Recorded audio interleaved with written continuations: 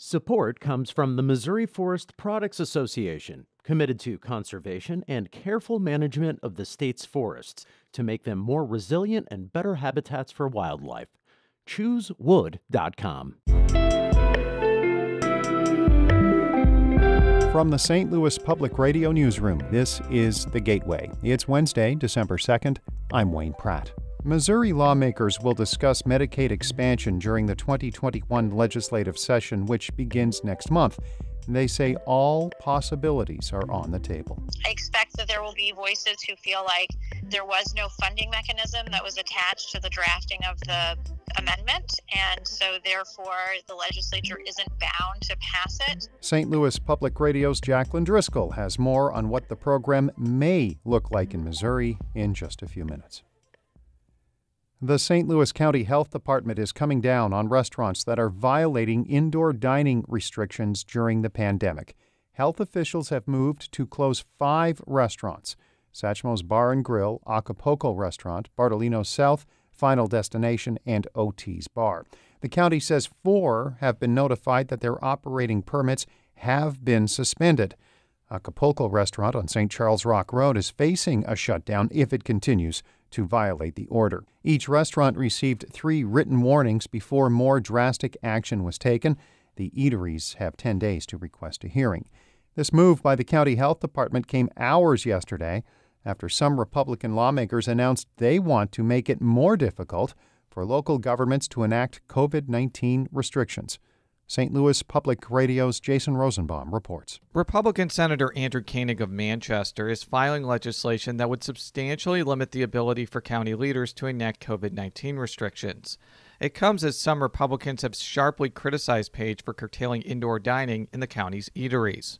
Page recently won a contentious election where his COVID-19 orders were a key point of contention, but Koenig says that doesn't give him free rein when businesses are being harmed. We govern underneath a set of laws, and we have a constitutional republic, and we don't live in a society that's mob rule. A spokeswoman for Governor Mike Parson, who has backed local control, says the governor expects the legislature to address the issue of local COVID-19 restrictions next year.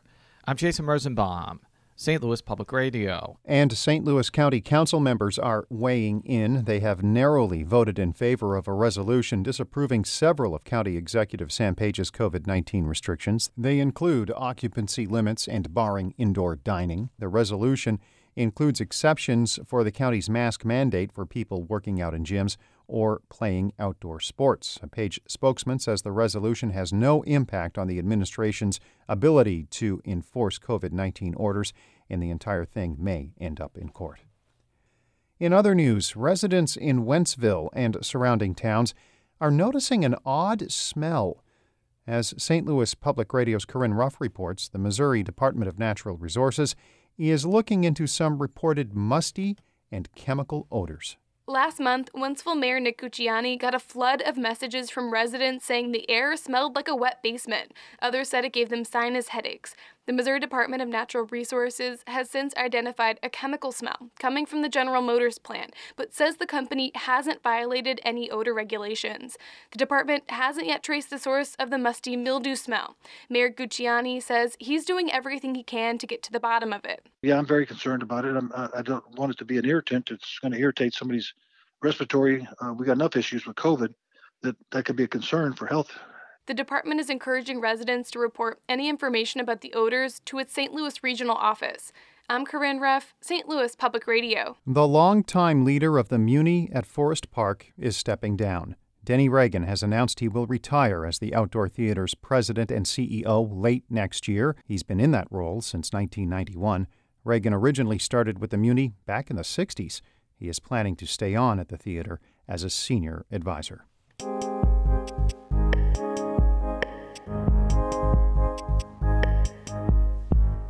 Missouri voters approved expanding Medicaid in August. It's now up to the state legislature to get a program in place in the 2021 legislative session, which begins next month.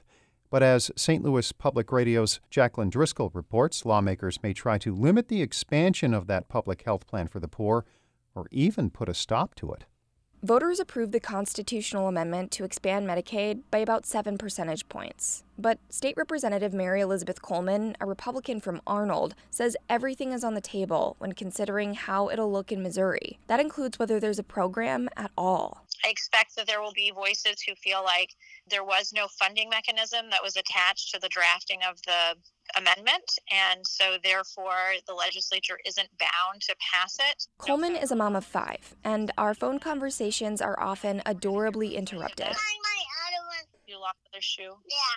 Well, why didn't you go? While finding socks and shoes, Coleman compared Medicaid expansion to her experience with Catholic school and tuition. The analogy that I kind of think about is like parochial schools across the country have had fewer children, and as they have fewer children, they've had to raise their tuition. And as they've raised their tuition, they've had fewer children, and it becomes kind of a death spiral for the school. And I worry that we'll see similar patterns within our healthcare industry. Coleman's concerned the cost of Medicaid expansion will get passed on to those using private insurance. There are a couple studies that suggest this, but many others show it wasn't the case in states that have expanded Medicaid. The program is going to include upfront costs, but how much is unclear. In a statement, Budget Chair Cody Smith, a Republican from Carthage, said the legislature is in a, quote, budgetary predicament, and said money will have to be diverted away from other programs. But outgoing State Representative Kip Kendrick, the ranking minority member of the Budget Committee, says he doesn't think it's going to be near as much as what some are suggesting. I don't think that they're anywhere near the 200 plus million, or actually we've heard 300 million in costs. But I do expect, a cost from anywhere from 10 to up to, I would think, upwards of 70, 75 million for a new decision item in general revenue. Remember, the program comes with a federal match. 90% of costs associated with expansion will be covered by the federal government. Regardless of the expense, it'll be a tough sell not to implement expansion at all. The passage of Amendment 2 meant it expanded the populations that have access to the program, mainly single adults. Chuck Hatfield, an attorney who specializes in government-related issues, says if lawmakers try not to fund it, that means doing away with Medicaid in the state altogether. The law seems pretty clear that the legislature can't go in and say, well, we're only going to fund part of the Medicaid program.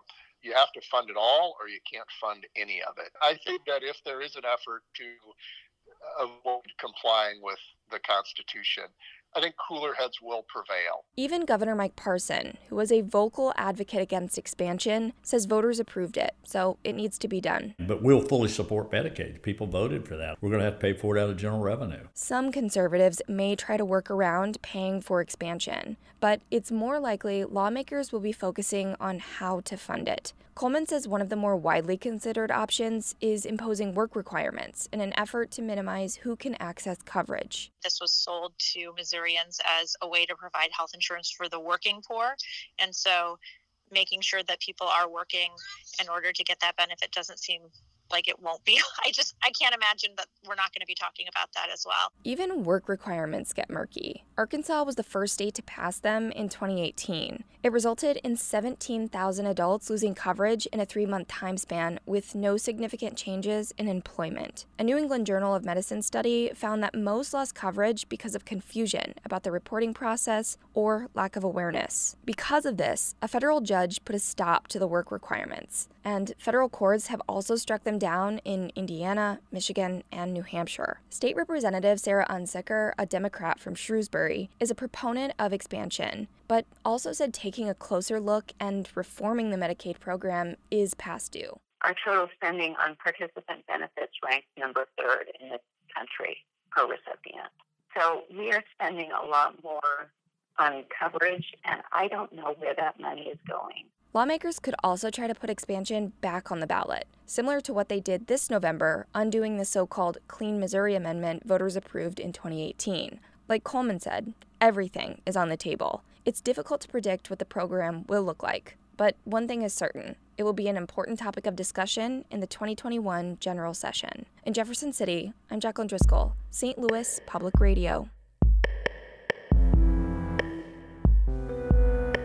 Our Fred Ehrlich edited that report. Shula Newman is the executive editor of St. Louis Public Radio, music by Ryan McNeely of Adult Fur. I'm Wayne Pratt. From the St. Louis Public Radio newsroom, this has been The Gateway.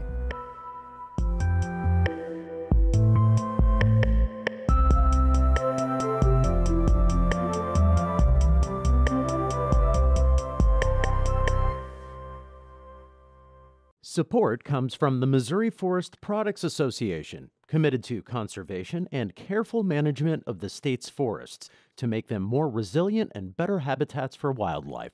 ChooseWood.com.